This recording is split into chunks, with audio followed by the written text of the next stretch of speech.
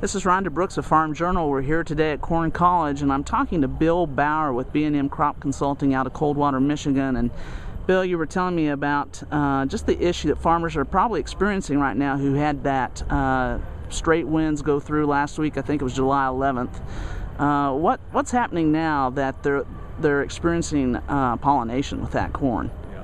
One thing, we had a lot of calls once that storm went through. One thing that made that storm a little unique compared to a lot of straight winds we get is we had a few tenths of an inch of rain that come through before the heavy winds, loosened the soil up.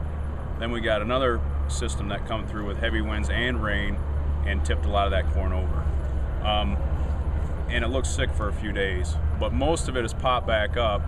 That corn has an amazing ability to straighten itself back out, especially most of the corn that was hit in the V10 to V12 stage. We'll see little loss on that as far as damage from the wind, somewhere in the neighborhood of 2 to 10%. Luckily, a lot of it wasn't in the VT to R1 stage where we're trying to pollinate and it gets knocked over. It doesn't have enough time to stand itself back up. While it's pollinating, it puts a lot of stress on it and can be up to 30% damage at that time. So, the corn that has popped back up, you really need to do this week while it's pollinating is go out in your fields and take a look at your ears. Since that corn's been knocked over and standing back up, that ear isn't going to be at the same orientation on the plant compared to corn that didn't go down. So the pollination is going to be a little tougher, especially on the bottom sides of the ears.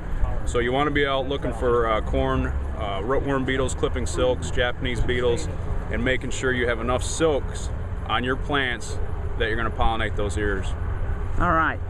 And is there, at that point, you know, as far as pests, anything that they should be doing as a result? Yes. If we've got silks clipped down this tight, we really need to get plane in the air and get some insecticide on and take care of the pressure that you have out there.